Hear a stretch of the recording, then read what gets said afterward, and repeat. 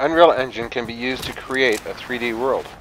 All of the objects you can see in this world are 3D objects, or meshes. This means you can see the object from any direction, not just the front. A mesh is a 3D model of an object. Not only does it have height and width, but it also has depth. It's not just flat like on a piece of paper. You can move around so you can see it from all sides. For example, this office chair is just a flat picture. But we can open it as a 3D mesh and can view it from all angles, front, back, top, bottom, from every angle. This is a mesh. Another example is this tree. This is just a flat 2D picture. We can also create it as a 3D model and turn it into a mesh that we can see from all angles, from the top and the bottom and from every side. Meshes don't have to be something simple like an office chair or just a tree, but it can be a whole complex system. This treehouse can be recreated as a mesh. All parts of it, including every small piece, is a mesh, a 3D model of an actual item. Even living objects like this squirrel can be a mesh.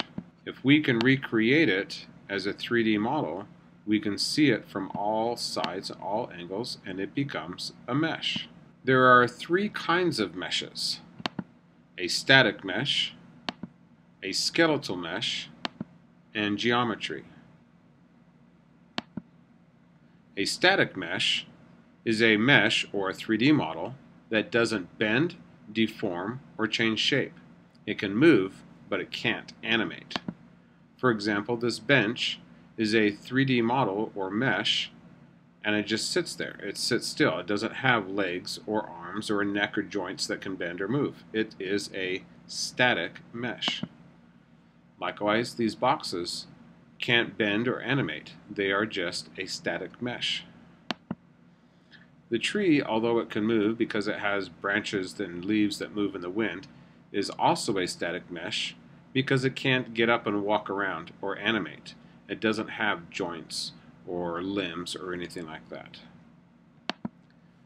This statue, although it is a statue of an angel, is also a static mesh because the statue itself cannot move. It cannot get up and move around. These are all examples of static mesh. The second kind of mesh is a skeletal mesh, or a mesh with moving parts. Think of a skeletal mesh as having a skeleton inside of it. For example, these animals have joints, they have limbs, they have a neck, they can move around, they can animate. So they are a skeletal mesh.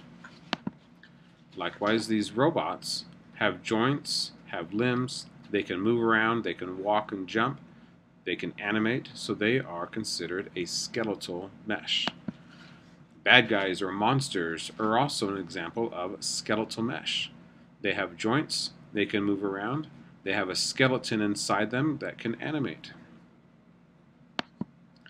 The third kind of mesh is geometry. It's a special kind of mesh used to represent 3D space, and it's generally used for prototyping. And to give you an example of geometry and how it's used, I need to give you an example from a game. For example, let's pretend that I am creating a video game that takes place in a desert kingdom of some kind with a palace and all this architecture. I'm not a good artist, so I can't make this myself. I'm going to hire somebody who is a good artist and can create these meshes for me. But I don't want to stop working on my game while I wait for the artist to complete all these projects. So I will use geometry, a special kind of mesh that I can use to create a rough draft of my castle, my temple in the desert, and I can put that in place in my game and create all the coding and all of the hard work while I'm waiting for the artist. Once the artist is done, they can drop their meshes that they've created into my game, and I don't slow down my production of my game at for any reason. Let's watch a video to see how geometry is used. Hey guys, so let's get started on the BSP geometry tools that come with Unreal Engine 4. Now these tools are very useful to block out your level, and especially if you have very little art and you want to make the big shapes of your level. So what we have here in the modes window, which you can get to through modes or window modes, is under geometry. We have several shapes. Now I place all of these shapes here in the level and bake the lighting. So you can sort of like see, and the most common one you would probably use is the cube. So whenever you would drag in a new cube, so what we got when we place the cube is basically a very simple shape that we can manipulate. So one way to manipulate it is by just changing the X, Y, and the Z. But also you can just use the regular widget tools. For example, by using spacebar, you can switch between those modes and you can scale them up and down, etc. One very important thing is to make sure you have a high number on your grid, so it's easier to work with, easier to align different shapes together.